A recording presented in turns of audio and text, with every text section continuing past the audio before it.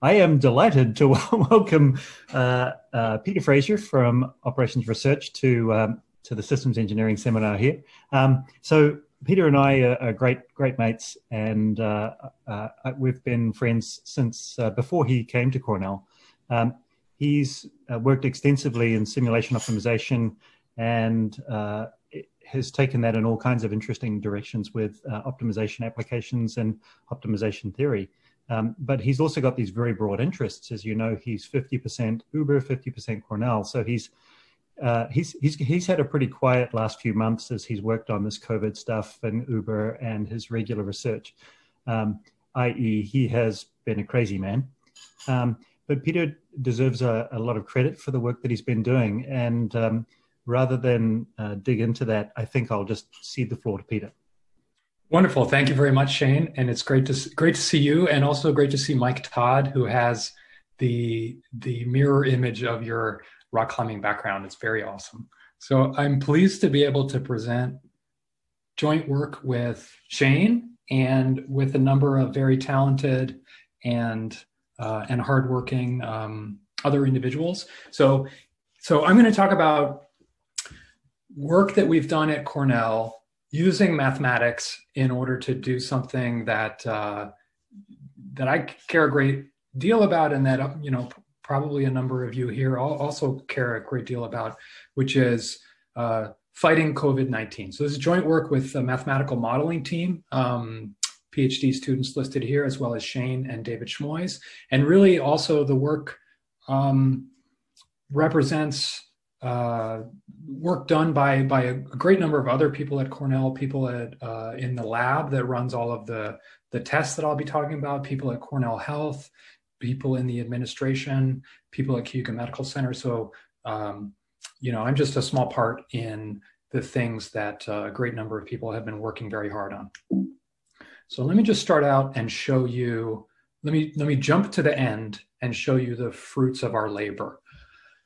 In the top graph here, I'm showing the number of positive COVID-19 tests per day since a pre-semester period when a large number of undergraduates started to come to town. And then the top is the number of tests, and then the bottom is the number of new positive cases. And I'm indicating with this line here the start of classes. And then I'm also indicating the test positivity rate averaged over the previous 7 days. And so what you see is that before classes started, before we had a large amount of testing, you started to see some cases climbing. And then as classes began and testing ramped up, initially, as we discovered a larger fraction of the positive cases in our community, daily case counts were, in the neighborhood of 5 to 15. And then as our interventions took hold, we saw daily positives drop to 0. There were 3 zeros in a row. The 16th was a 1. I believe the 17th will be a 0. So we've really done a good job of controlling COVID-19 at Cornell so far. So I want to talk to you about how it's going at other universities, how we designed the plan that achieved the outcomes that I just talked about, and talk about the role of mathematics, the role of operations research, systems engineering in all of that, and then hopefully give all of you some inspiration for ways that that you can impact policy with in the kinds of problems that you care about. So let me start by talking about COVID-19 at universities other than Cornell that lack the testing program that we have instituted. There's been a lot of news coverage of COVID-19 at other universities. Here I'm just, giving you a sampling. If you have somehow not been reading the newspaper over the last couple of weeks, you may have missed, the University of North Carolina needed to move online after seeing a cluster. University of Alabama has seen a really large number of cases. Just down the road at SUNY Oneonta, there's been a relatively large number of cases found, over 500 cases. Here's a map from the New York Times showing COVID cases at colleges and universities around the US. So, really a large number of cases. So why does this happen? Just want to start us all sort of on equal footing and just give some mental models for how epidemics spread through communities. So in thinking about this, I want to position things in terms of the approach followed at most other colleges and universities. So they begin by testing students when they arrive to town. Many universities do that, not all. Some do that with greater efficacy than others. Then they plan to test students and staff and faculty that present to healthcare providers with symptoms, cough, fever, these kinds of things. And then the local health department, in collaboration with the health services at the college or university, would do traditional contact tracing on the positive cases, where they would try to figure out where that person had been, who they had come in contact with, and then would quarantine those potentially exposed individuals. Let's see an animation of what that might look like. And along the way, I'll just remind you about a little bit of the biology of COVID-19.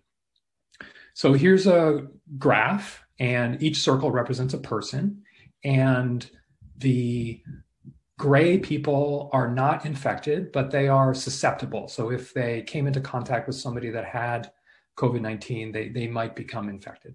And then this pink person in the middle, they have been exposed to the disease. So the virus is growing in their body, but it's early in the course of their infection, so they cannot yet infect other people. A day passes and this person becomes infectious. They do not yet have symptoms, however, so they don't know that they're sick. Then through the course of their day, the people that they come in contact with, their roommate, their significant other people that they might go to parties with or attend classes with, and that come into close contact with them, may become infected. So here one person becomes infected, then another, then another. Then, after they've done a significant amount of damage and infected 3 other people, they become symptomatic, and they go to their healthcare provider, they go to student services, and they test them, because this other university that we're thinking about tests symptomatic people. The health department is alerted, and then that person is isolated so that they're in a private housing with a private bathroom, and they can't infect other people. Then the health department interviews them, talks to them about where they've been, identifies the people that they've been in close contact with, typically defined in terms of something like being within 6 feet or less of a person for 10 minutes or more, 15 minutes or more. And those individuals are quarantined. Quarantined means that we don't know that you have COVID-19, but there's a danger that you do, and you're also asked to keep apart from other people so that you don't infect them. But in this process of doing contact tracing, it's inevitable that we might miss some people. First of all, it's hard to remember everywhere that you've been and all the people that you've come into contact with. Second of all, if you're at a university that penalizes you for attending parties, you might decide that you don't want to let the health department know about the fact that you've been doing this thing that might get you kicked out of school. So these additional exposed people, they might be missed. And the problem is that then when these people become infectious, they'll go ahead and they'll spread the disease across the other nodes in the network. So that's, a problem in general, not just at college campuses. Why might contact tracing be even less effective on college campuses? So there are several reasons. First of all, young people, because of the way the biology works in this disease, they are more likely to be asymptomatic than older individuals. On the one hand, that's actually a good thing because it means that the health consequences of a fixed number of people being infected on a college campus is likely to be smaller in terms of the number of people that have serious health consequences than if that same number of people were infected in the general population. But it also makes it so that the people that are infected are less likely to know that they're infected and less likely to report symptoms so that we can control the spread of the virus. Second of all, the social science literature supports the claim that young people tend to have more social interaction with other people. So their graph, a graph including lots of young people, is going to be more dense than a graph representing the general population. There's also some social science evidence that undergraduates tend to comply less with restrictions on behavior. For example, compliance with masks among people in the age group from which the undergraduate population is drawn. That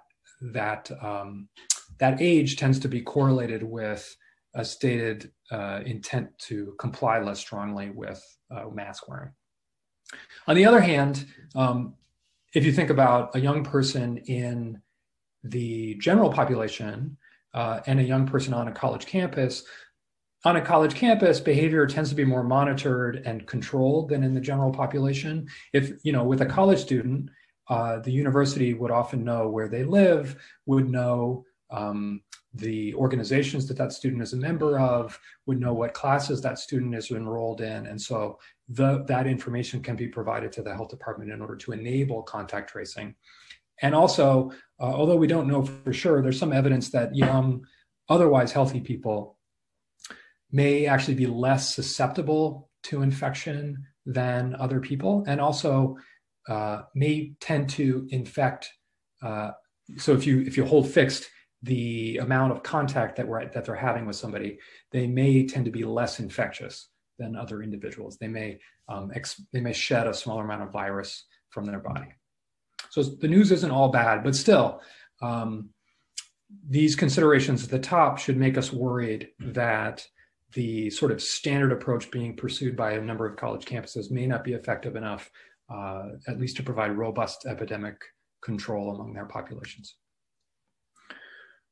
So how about having some mathematical modeling in order to help us think about that? I'm going to talk about two different kinds of mathematical models. One is a compartmental simulation that is built within Python that's quite detailed, and that was the basis for a number of decisions that were made at Cornell about reopening and about the design of our testing program.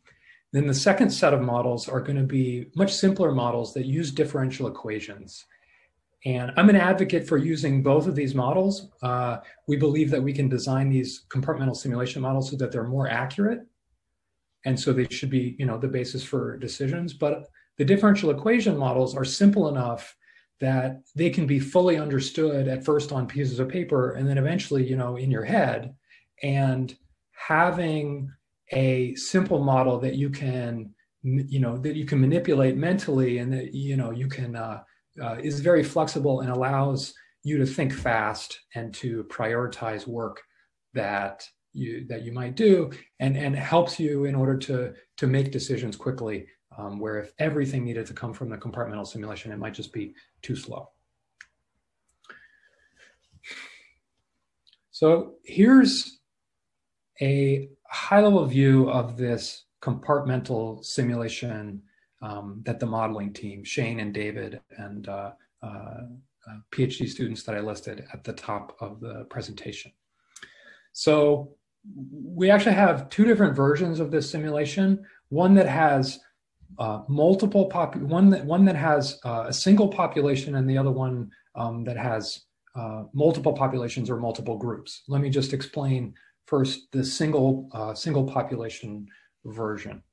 So each individual in that single population would have a state associated with them. The states correspond to first their the biology of their disease. So someone might be susceptible. Those are these gray circles that I mentioned earlier in the animation. They might be exposed, so that, again, those were the pink circles from the animation, where it means that you've been infected, but you're not yet infectious. Then we allow thinking about someone who is not yet able to infect others, but we can tell that they've been infected using a test, a PCR test. PCR is a chemical reaction that we use in order to assess whether someone has virus inside of their body. Then that person would progress to an infectious and detectable state when they can infect others, but they don't yet know that they're positive. And then eventually they might move to a state either where they have very mild symptoms or no symptoms, and then this would influence the likelihood that they would go and seek medical attention on their own. They'd be fairly unlikely to do that. Or they could have more severe symptoms. They could have flu-like symptoms, or they might even have symptoms that are severe enough that they might need to go to the hospital. And then after a period of time, you go to a removed state, which in most cases would represent that you have recovered from the disease, and unfortunately, in a small fraction of cases, would represent that the individual would have died. So these parts of the simulation represent progression, natural, kind of the natural history of the disease. And then we also have states which represent that you've been quarantined, maybe because you are quarantined and susceptible, which could happen if you are a close contact of a positive individual, or have a false positive test. So basically, you've been quarantined, but you don't have the disease, or you're quarantined and have the disease. So we have a big Python simulation that tracks all of this. We also have versions that basically copies these dynamics for undergraduates in high density housing, undergraduates in low density housing. We model interactions between those populations, model staff and faculty of different types, model the broader community in Tompkins County, which is not part of the Cornell community. And this simulation produces graphs like this, where the essential dynamics are that, so the green line is the number of people in the population who are walking around, so are in one of these states, and they are infectious. So actually it's the number of people in these states, and so they can infect other people. Then you also have the total number of people that are infected, including the green people, but also including people in quarantine. And then you have the cumulative number of people that have been infected, which includes both the people with active infections and the previously infected people. And what you would like to see from an intervention, for example, the asymptomatic screening that I'll talk about in a moment that we're using at Cornell, you would like to see that the number of free and infectious people drops quickly as these people are moved from being in this state or these states into this state where they can't infect other people. Any questions about kind of the setup? Okay, so if your contact tracing isn't good enough and you have low compliance with mask wearing, or you have a lot of social interaction so that infectious people infect a large number of other individuals in any given day, this is what happens, where the fraction of the population that has had COVID rises from a very small number. You can seed it with a single infection, up until you get to a point where you reach what's called herd immunity, where the fraction of susceptible people in the population is low enough so that the number of new infections that result from each previous infection falls below 1, and the number of free and infectious people drops to 0.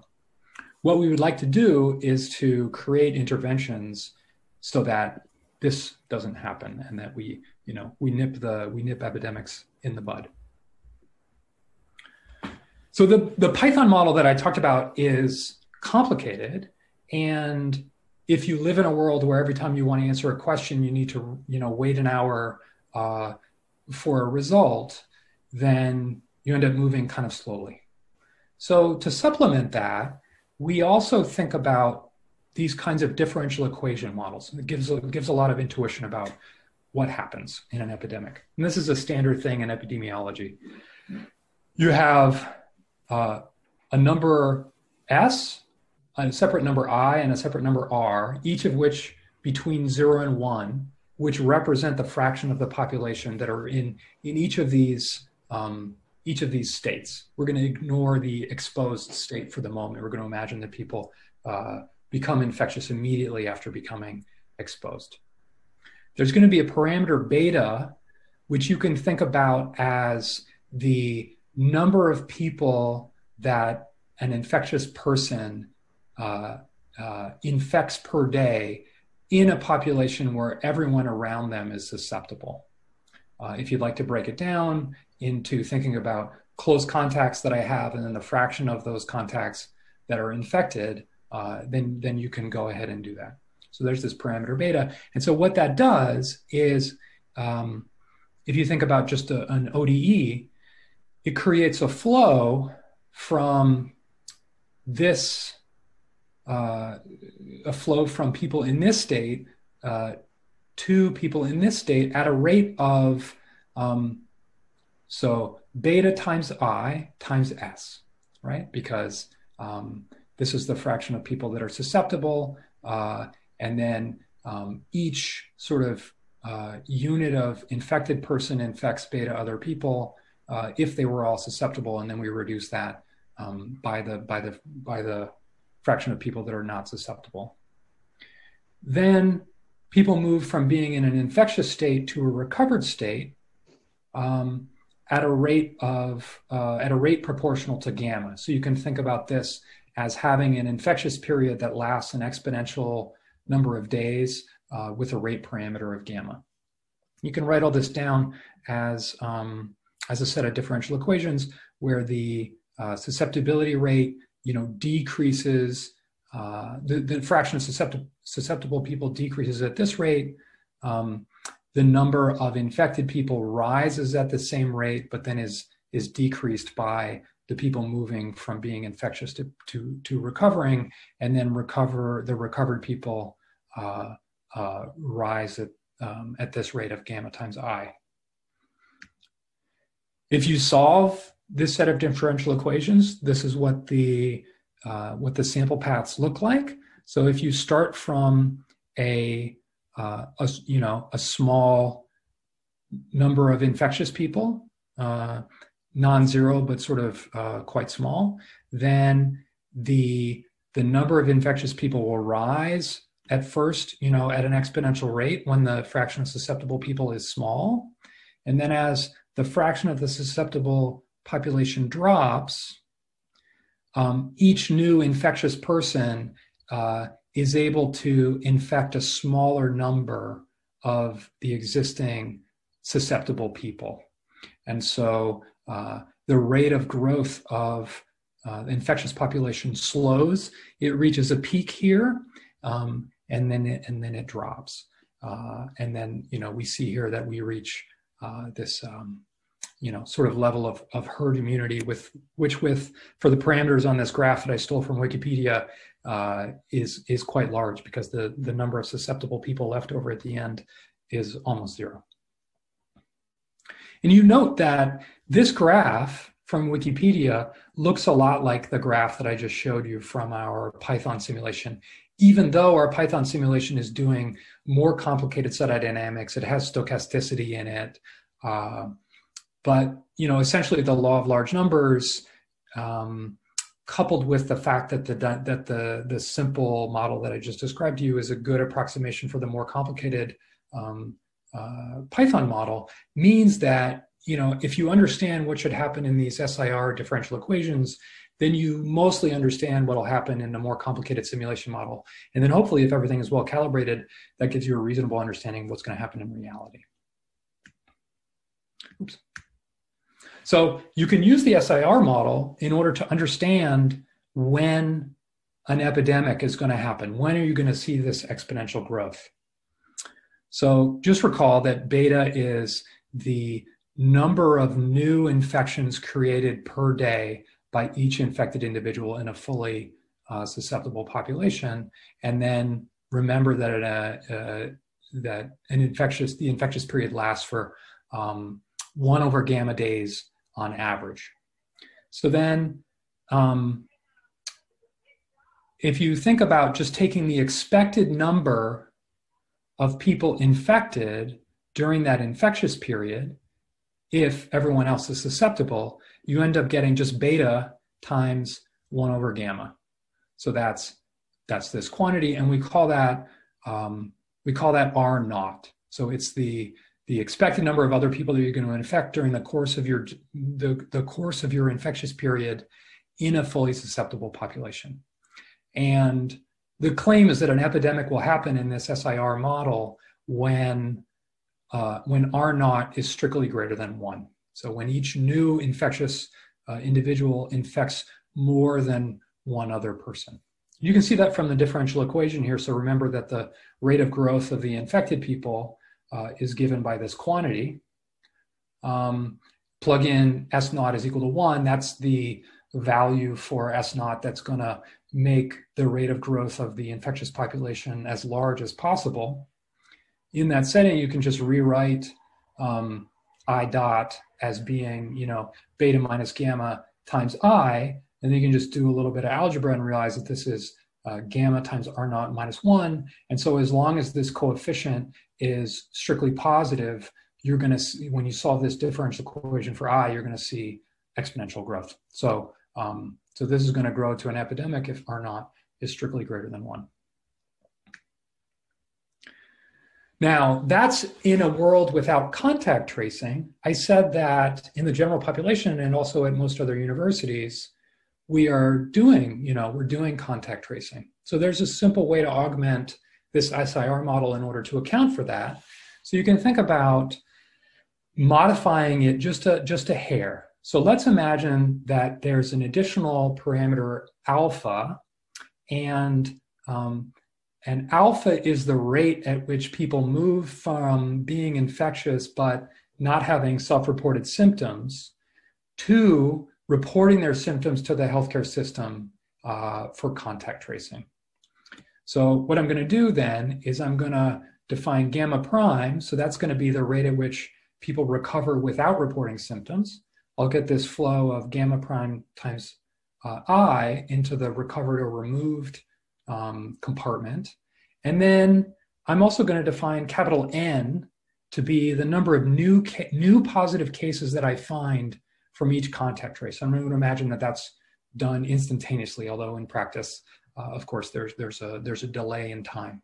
So that's going to mean that the rate of flow out of here is, so first of all, it's the people self-reporting symptoms, alpha times 1, plus there's an additional rate of alpha times N from the people removed from contact tracing.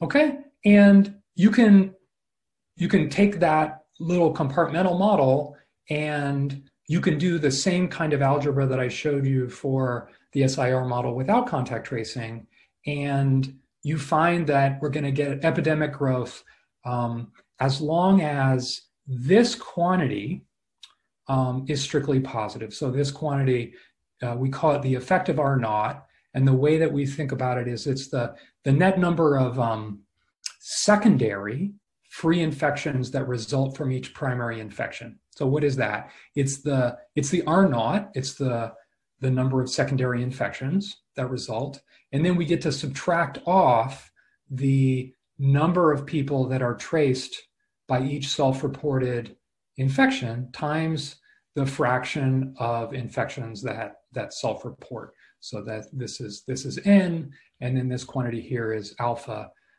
over alpha plus gamma prime. And if you want, you can derive that formally from the differential equations that I showed you, that are implied by what I showed you on the previous slide, plus just a little bit of algebra. Right, and so you can also think about that diagrammatically, where this was the case that self-reported. These were the secondary, or this was the secondary infection that was removed from a contact trace. There were 3 other people infected in total, so R naught was 3 minus 1, so the effective R naught is 2. So because that's bigger than 1, we're going to see epidemic growth in this version of the world.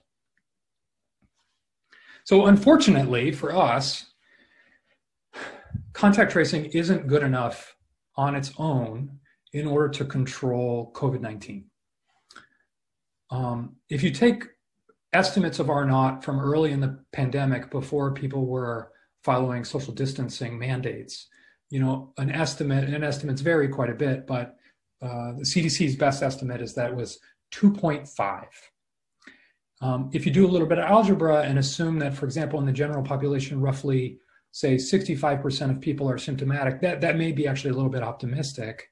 And you also assume that all symptomatic cases seek care, then you get an effective R naught of this, 2.5 times 0.65 times the number of people traced per report. So that would mean that in order to get this number below 1, you need to have you need to be able to find a really large number of contacts in each contact trace. So you need to find most of the contacts. So what that means is that if you don't believe that you can find this many contacts in each contact trace, which you probably can't, then that's why we need to rely on, in addition to contact tracing, compliance with social distancing and masks, which reduces this R naught number. And in a college campus where you're worried that, first of all, this number is larger than in the general population, and number 2, compliance with social distancing and masks is lower than in the general population, you should worry that contact tracing plus social distancing mandates may not be enough to control the pandemic on a normal college campus. So that brings me to what we're doing at Cornell that allows us to be different.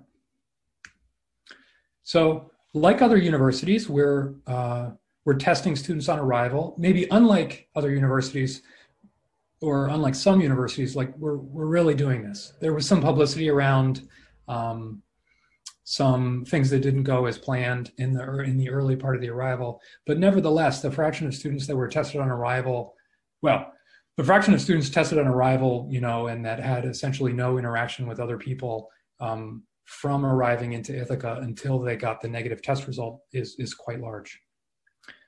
We test students with symptoms.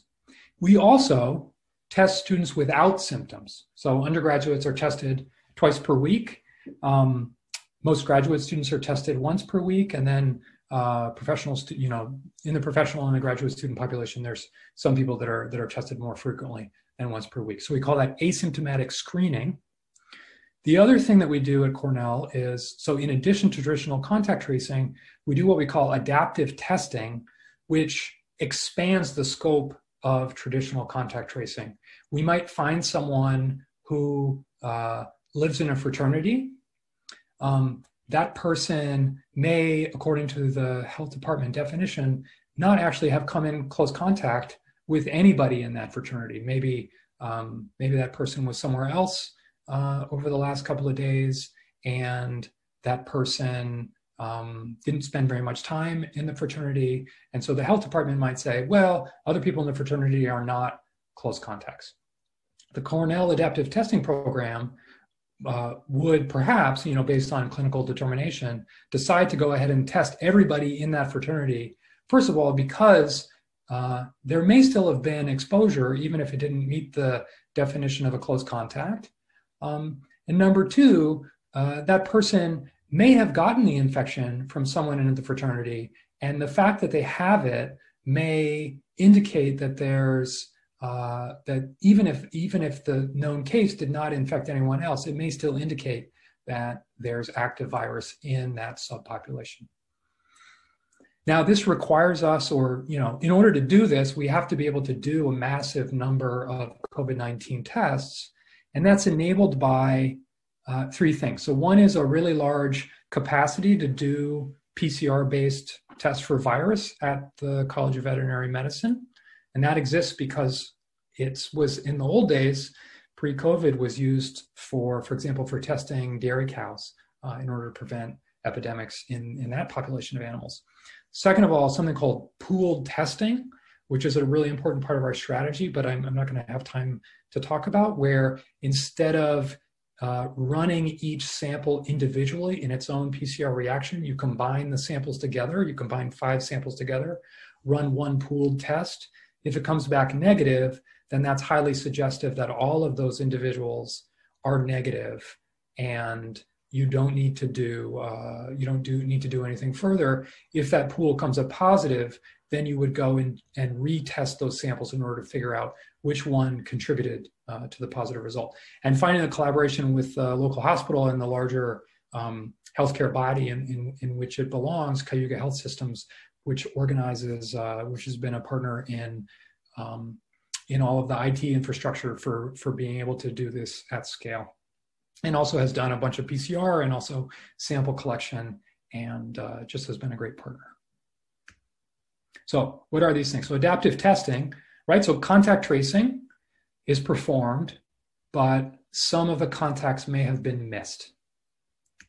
So adaptive testing would go ahead and identify the whole social circle of the index case, and would hopefully identify those additional cases that were missed in contact tracing. And I should say that, college campuses are especially, I don't know if adaptive testing is going to be as productive in the general population where the health department usually operates, but it's, we believe, a really good idea on college campuses where health services knows a lot about the social circles of the population whose health it's trying to safeguard. It knows these links, right? It knows that, like, these two people, right, were both on the basketball team, right? And it knows that these people, sing together in the glee club.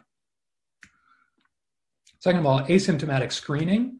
So what if we miss somebody in adaptive testing, right? So we didn't know about these links.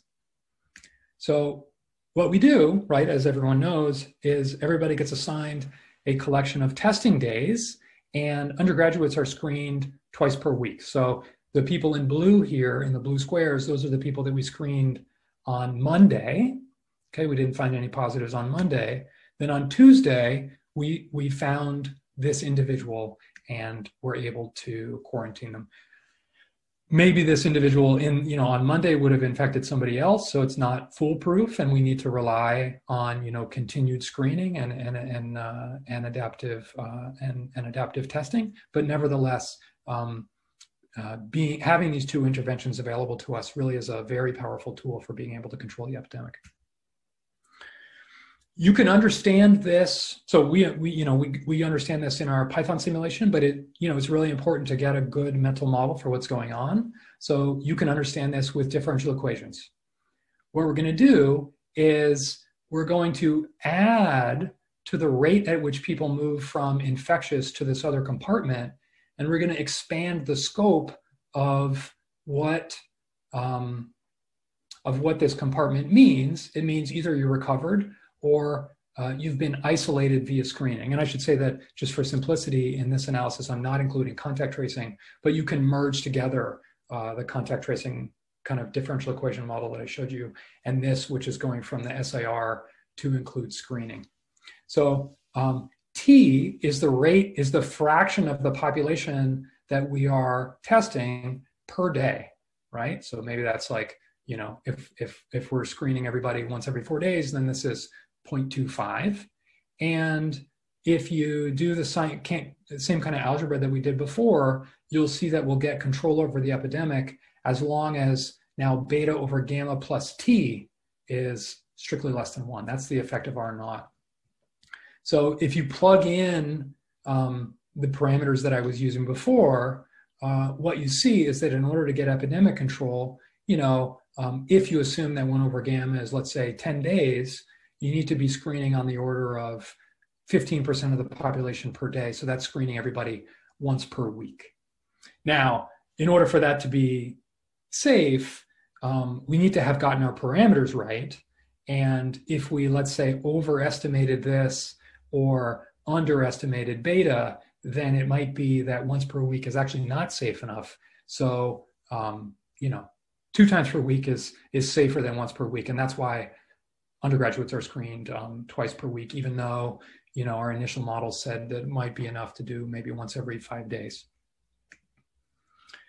Here's some results from our Python simulation showing the difference between asymptomatic screening and not doing asymptomatic screening, showing a histogram over sample paths of the percentage of the population infected, and we see a dramatic benefit from doing asymptomatic screening.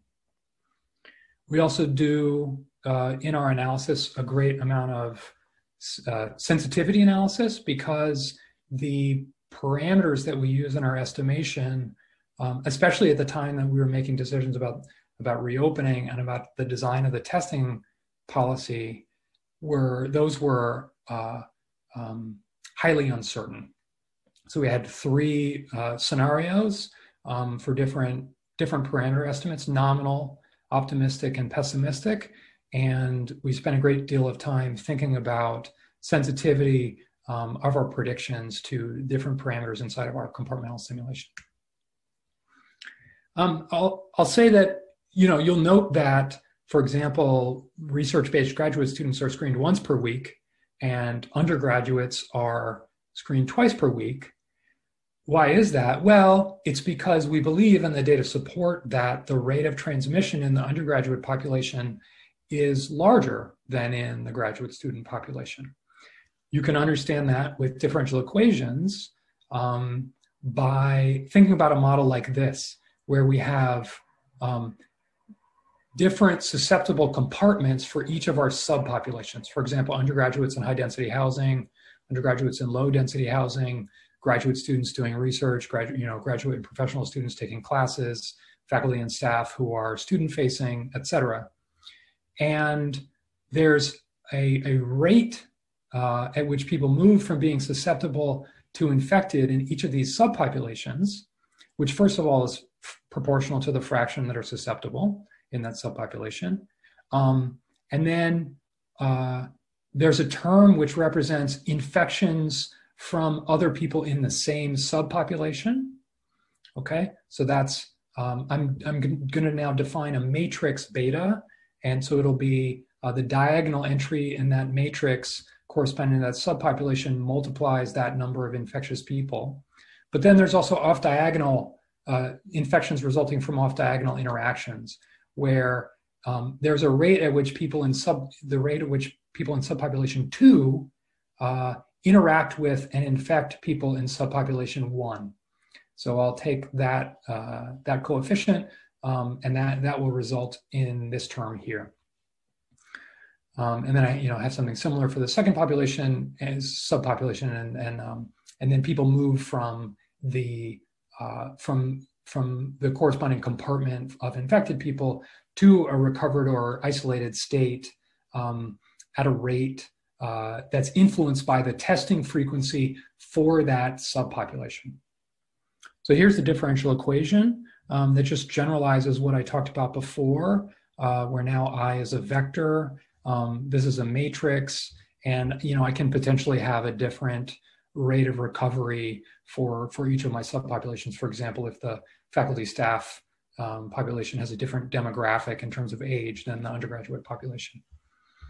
Then you can figure out what conditions do I need so that this equation does not result in exponential growth. If everyone is susceptible, the rate of growth is this thing. And so what I need is all the eigenvalues of this particular matrix in order to be negative. So you can think about if one of the eigenvalues is positive, then I'm getting exponential growth along sort of one dimension of this, of this matrix differential equation. And I need to increase one of the TIs or a collection of the TIs in order to prevent that from happening. The simplest case, which is also kind of what we see in practice, is that the beta is mostly diagonal. And so that just corresponds to the condition that, the testing frequencies for subpopulation I is large enough in order to make this happen, which is the same thing as the effect of R naught for that subpopulation being less than 1.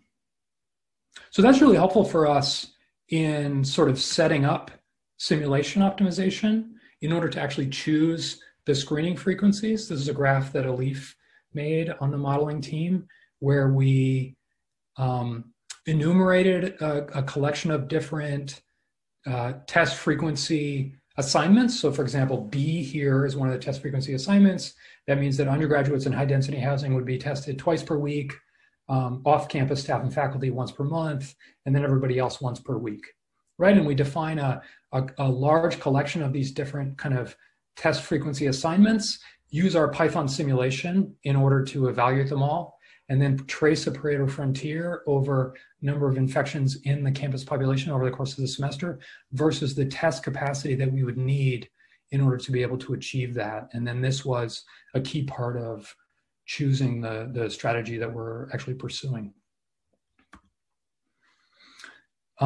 Here's some simulation results with adaptive testing. We see that this is also, an important infection control strategy, especially if the rate of growth, especially if transmission is large enough that you're getting a significant amount of spread without this intervention. Okay, so maybe I'll talk for maybe 3 or 4 minutes about how we got here and then have some questions. It's only been since April that we've been working on this, but it feels like longer than that. We got involved, I got involved along with Massey and Yujia, 2 members of the modeling team, because we were interested in pooled testing. We wrote a white paper about that that got some interest from actually the provost's brother, Larry Kotlikoff, who is an economist at Boston University, who wrote some articles about it in Forbes. And based on that, we started talking to the administration about using pooled testing in order to provide asymptomatic screening, just in general and at Cornell. We were asked to serve on the university committee looking at this. And then we wrote a sequence of reports analyzing different aspects of this and answered actually a lot of questions. That was a big part of what we did.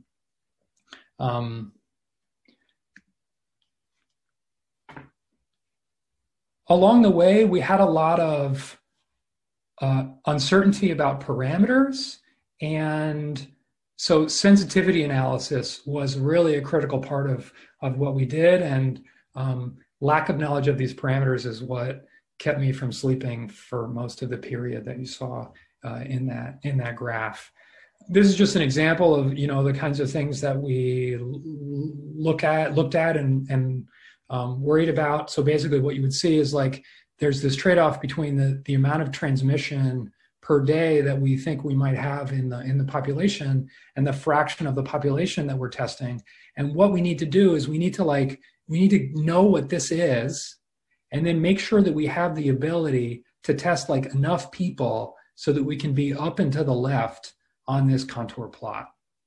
So we had kind of a reasonable range, and this is like, these numbers are really, like in reality, actually we're kind of here, but we didn't know at the time. And so this was really important. Another part of what we did that was important in decision-making and that, I can talk about if folks are interested is the statement that residential instruction is safer than virtual instruction, at least under a very wide range of parameter settings.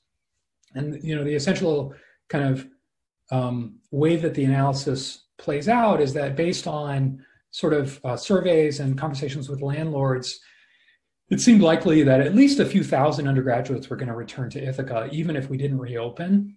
And it would have been really hard to mandate and enforce asymptomatic screening, at least at the frequency that we would have needed for that population.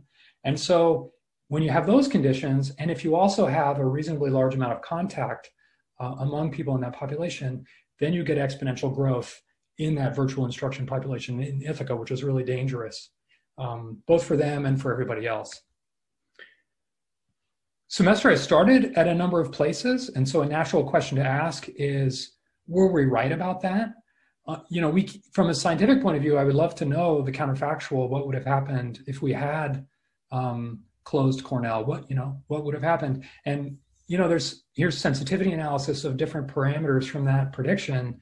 And there is sensitivity, mostly to the expected number of contacts per day, especially because we believe that we're kind of in here. It is possible that maybe if we had brought people back, there wouldn't have been epidemic growth because student populations have less contact than we thought.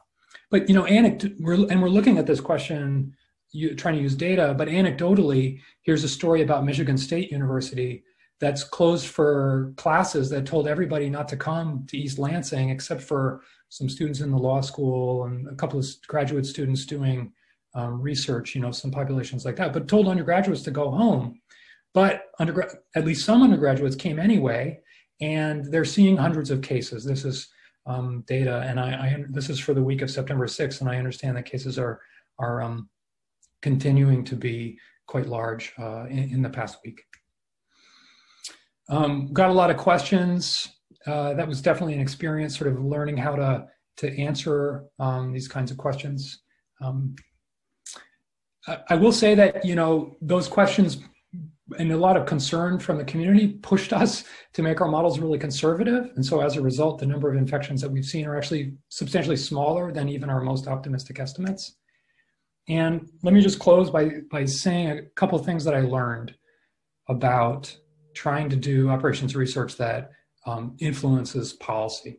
So first, I think it's important to do whatever is needed to solve the real problem and not to worry too much about what paper you're going to write. Sometimes those things are aligned, but often they're not aligned well enough, and you really need to focus on this if you want to do a good enough job for it to matter. I talked about the importance of these differential equation models and other kinds of mental models. It's good to have high fidelity computer models, but you want to also know in your head what they're going to do. A big part of what we did was communication with stakeholders in the university, talking to them early and often as we did the modeling and analysis, and to use that modeling and analysis in order to respond to their concerns and to answer their questions. And also to try to, as well as we could, although I think we didn't do, I wish we could do more, just to respond to questions from the community, just because there's so many of them and it's such an important issue. And then finally, it's good to get lucky. The decision makers at Cornell are scientists. Our president, Martha Pollack, she's a computer scientist. Our provost is a scientist. And so when the people who are making decisions are used to thinking about data as a basis for those decisions, it really supports the use of math and mathematical modeling.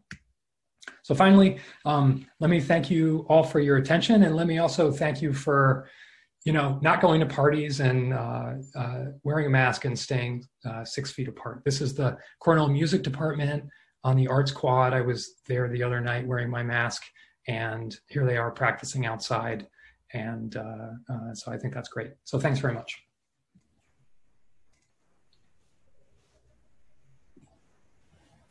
So thanks, Peter. Fengqi, I saw at some point you were on the list of participants. Did you want to take over to handle question time? Well, you could go ahead if you don't mind, because I saw Professor Jason. Anyway, I'd be happy to. Thank you, Stren. Thank you very much, Peter. So it's great. I think it's a very timely talk, and we still have, I think that's the most well-attended seminar so far this year. So is there any question or comments from the participants? Yeah, I have a question. Please. What role does false positives or false negatives play? Yeah, yeah. Okay, so those are both really important and really different. The role, let me talk about false positives. We were really worried about false positives. You know, if the false positive rate is high, when you're doing really frequent asymptomatic screening, then you risk putting people in quarantine, in isolation, right? You think they're positive, you risk doing that even though they're not positive. And so that's bad because that's bad for that individual. Also, you then have to do contact tracing, and then their contacts go into quarantine. And right, so that's really problematic. We designed, so the pooling strategy that we were using initially, you take an interior nares swab from the nose, test in a pool. If the pool comes up positive, then we were planning to go and take an additional sample, a separate sample, and then to run another, so that the two false positives would be independent from each other. So if you have like a 1% false positive rate for test 1 and a 1% false positive rate for test 2, you know, or more like 0.1% and 0.1%, then 0.1% squared is a relatively low number. So that's how we were planning to deal with that. But what we actually found is that the false positive rate, we believe, from the single pooled test with the deconvoluted retest of the same sample is actually quite low. And we believe that because, number one, the number of positives we find overall, is like, it's kind of on the order of 0.2%, something like that. So that puts an upper bound on what the false positive rate, if all of those people are positives. Number two, the positives that we do find, are linked to each other, and that's an indication that actually those are not false. Those are real positives. So actually, we're no longer doing that second independent sample. False negatives. So yeah, that's important, very important. What it means is that you miss, there's like an exposed or an infectious person that you miss in the surveillance, and it reduces the effectiveness of surveillance, and means that you're relying more on number one, more frequent surveillance, because the probability of a false negative varies over time based on the viral load of the individual. So there is a lot of value in retesting somebody, 3 days later. And also means that, yeah, we rely more, a little bit more on the contact tracing and the adaptive testing, because the contact tracing, if you're false negative, but then you infect somebody, then there's a reasonable chance to show up as a contact, and then you'll get quarantined anyway. So yeah, those are things we spend a lot of time worrying about and are important. Okay, thank you. I think I want to ask you. Yeah, please go ahead. I want to thank you for the absolutely wonderful talk on such a pressing local and global challenge. And I went to Harvard in Dorfman during the Second World War, proposed pooling, which is a wonderful story I always tell in my intro probability course. And then I make them work out the whole probability of that. And I recommend that for anybody teaching probability, because it's very simple and very, very effective. But as a wonderful job as you did, I want to challenge the use of calling it a Python model.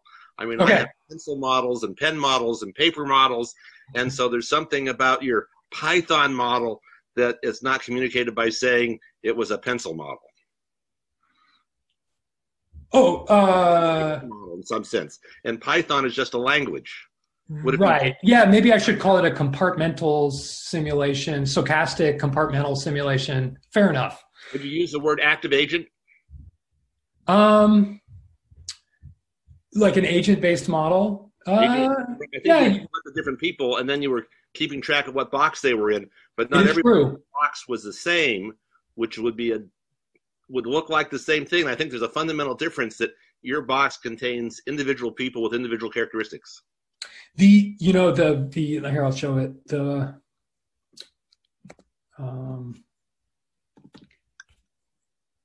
Maybe we should call it a stochastic compartmental model.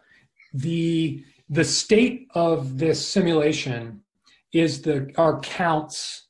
Okay, it's actually a little more complicated. So it's counts of number of people and how long they've been in each of these states, because in this compartmental simulation, we actually don't assume exponentially distributed, like time and state, unlike the SIR model. Yeah, I don't know. I'm open to suggestions on what I should call this model. Systems model. Oh, what's that? Just called systems engineering model. Systems engineering model. Indeed, it's a systems engineering seminar, and so it's the systems engineering model. I agree. Yeah. Anyway, I think there are two more questions from the chat. Peter, would you like to take a look? And Andy is raising a hand. I think Randy and Pete both raised a hand as well. Right. Okay. So go next. Yeah. Let me take this first question. Does the model? I'll take the second question first, and then I'll take the first question second. How will you reassess the testing rate frequency given number of infections detected? Yes, we are going to do that. We've been talking about how to do that. So we overestimated how much transmission there was. We are hoping to do two kinds of calibration. So, you can have like a prior on parameters, and then you can have observations of outcomes, and then you can do a Bayesian model calibration exercise, which kind of basically comes down to excluding parameters that produced outcomes that are really different from what you observed.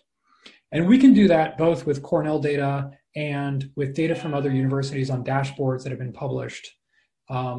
And that's a thing that I'm hoping to do subject to bandwidth and from the modeling team. The second thing is that we are collecting data from surveillance from from our asymptomatic screening efforts. And also from contact tracing. And so you might hope that we can look at the number of infected contacts that each person has from the contact trace. That's also data that I'm hoping to use in order to come up with revised estimates. That data was collected for a public health need and is not covered under an IRB. And so before we go ahead and use that data, we need to make sure that all that's figured out. So that would be the next step on that. Yeah, I think there's a lot of interest in, I have a lot of interest in trying to go back and recalibrate. Let's see, the other question. Does the model investigate the probability of sudden evolutions in the virus itself? For example, changes in the infectivity rate, fatality rate, or even incubation period requirements. So that is a limitation of the model that we do not study that.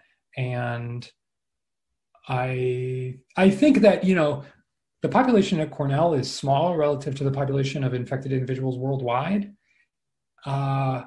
So I would think of that as like an exogenous event that would be, if it's going to happen anywhere, it's not going to happen here. It's going to happen somewhere else, and then it would travel. I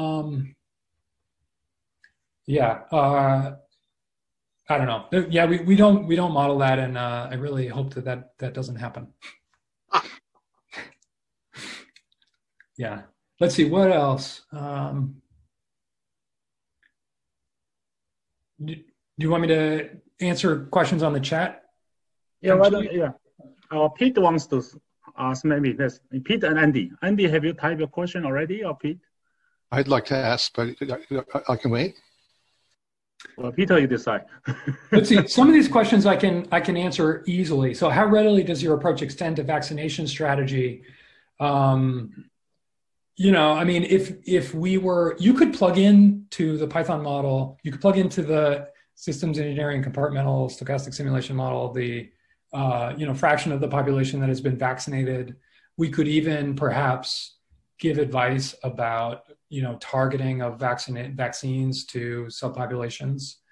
A big part of the vaccination strategy is transportation and logistics, manufacturing. We don't have any of that in the model, and also like game theory about governments, and yes, we don't have any of that. So I guess we handle part of it. Let's see. will a recording of this talk be available? I see that it's recording, so I assume it will be available. It is. It will be available. We'll make sure it's, well, Peter, it's up to you to decide whether you want to make it as a Cornell internal video or it's public available. We can make it both. Yeah, we can make it publicly available. Okay. Yeah, that's typically what we do, but that sounds good. So, Peter, if you don't mind, I think I would suggest we give Locke and Andy a chance because they've been raising hands for a while. Yes. Okay. Andy, Can you hear me? Can I ask my question? Yes. This is a little orthogonal to your talk, but you're as close to the subject as I can ask it, which is it seems like Cornell, you have so much data and you have such good contact tracing that you have an opportunity to collect the kind of information that I see almost not in the news at all, period, which is the science of social distancing. So you just have a parameter in there in contagiousness, and then we just say wear masks, stay 6 feet apart, and then everything is incredibly arbitrary, national policy, international policy. On the other hand, if you're doing such detailed contact tracing, you could do things like every time you do the contact tracing, you find all the people and look at all the distances and see who comes out positive, who comes out negative, and learn, are there correlations with masks, different kinds of masks, indoors, outdoors, amount of ventilation, sex, no sex, wearing glasses, not wearing glasses, all the things that we just have rumors and intuitions about. You at Cornell, or us at Cornell, seems like you have an incredible opportunity for data collection, which would be collecting, like just today there was a article in the paper about does wearing glasses make a difference? And it was just sort of a pathetic article about one anecdotal case. And we're still reading about the restaurant in Hong Kong from March, whereas you could have so much data of that type to figure out about the science of social distancing, washing hands, not washing hands, all this stuff. Is that, I know it's not quite your department, it's not in your models, it's just you just take a lump parameter for contagiousness, but is that something that is happening or could happen at Cornell? It seems like it would be a huge societal contribution if you worked at that. Yeah, okay. So is that clear? Yes, it is. I agree. I think it is a big opportunity for us. There are limitations to what we can know because the contact tracing data that we have does come from interviews, and those interviews are sort of necessarily imperfect.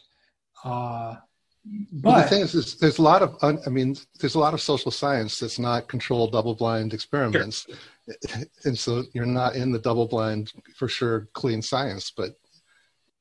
So we are, let me tell you some things that we are, and so kind of, we're doing it anecdotally, or sort of with our minds rather than with our computers, where, we review contact tracing data and then we talk about, and I'm just kind of like the data guy on the fly on the wall, but the public health people and the nurses and the physicians and the administrators in Cornell Health, we talk about this. And we see that number one, living in the same household with somebody seems to be the primary risk factor.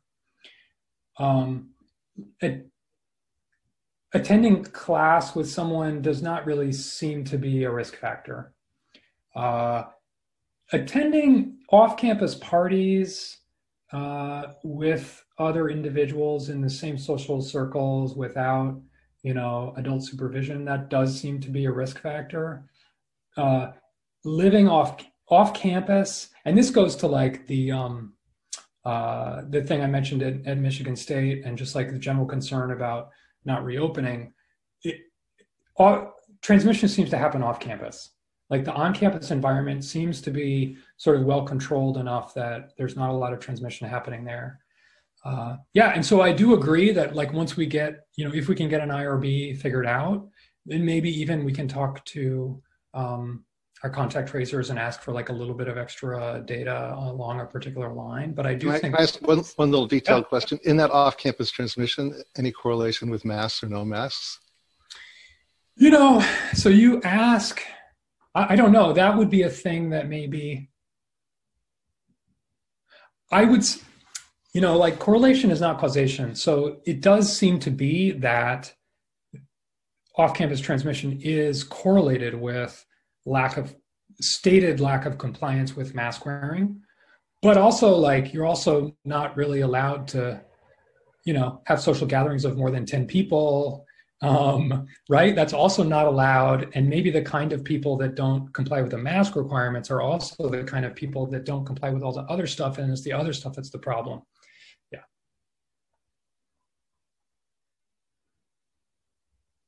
Cool. There was another question from somebody who had their hand up. I think Peter, are you going to ask a question? Oh, it's just me.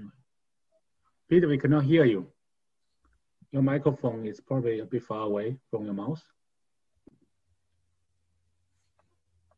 I can see he's speaking, but we cannot hear you. I don't see him on my screen. Oh, he is. Okay, yeah. Yeah. Right. Oh, yeah, there you go. Yeah, if you move the microphone down a little bit, that would be helpful.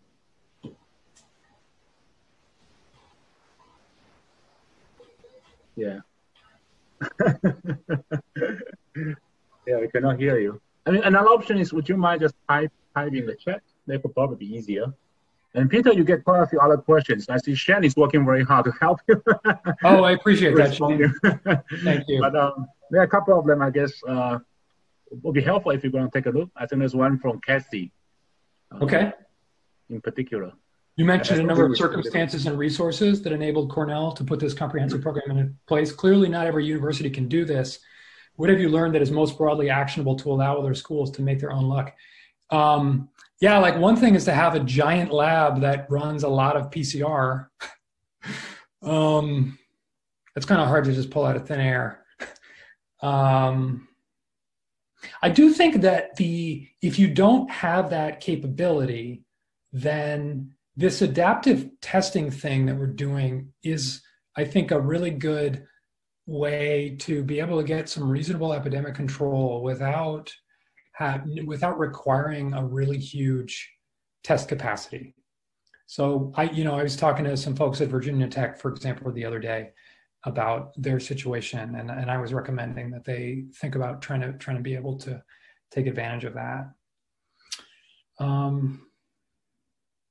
Yeah, and then the other thing that we're doing that, it's just like everyone is working really hard. Like the lab, I was talking to folks in the lab just at 11 before this, and they start deconvoluting yesterday's pools at 6:30 a.m. and they finish up around 11, or they send an email around 11 p.m. with results from that day's lab tests. And that's not just one day. Like, okay, they on weekends, they only work like 6 hours or 7 hours, but that's 5 days a week. So just like a lot of hustle is a big part of this. How many tests per day? It's about, so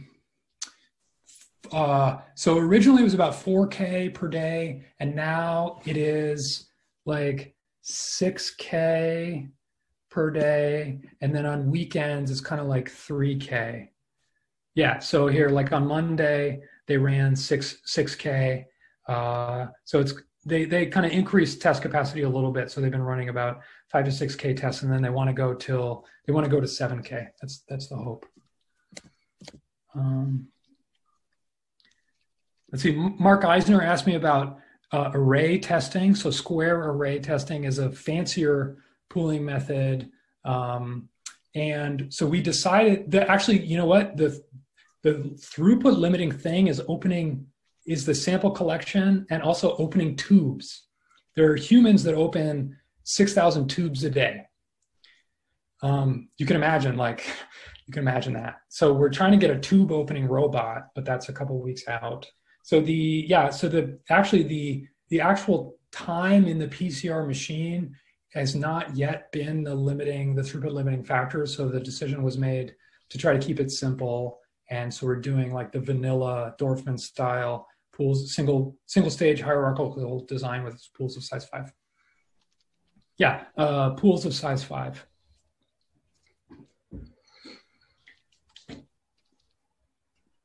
Anything else? I don't know, maybe Shane answered a bunch of these. Are there? No, I mean, I don't see any. Oh, there's one more from L. George. Okay. How much would you know was from the Python model? Oh, this is a differential equation. I would say that, I don't know if Shane, you can say if you agree with me or not, but I would say that everything that we did that was important we vetted definitely via the compartmental stochastic simulation, but also like we understood it intuitively, and understanding it intuitively, yes, was this differential equation model, and kind of other mental models that we all had inside of our heads. And I don't think we would not have put a number.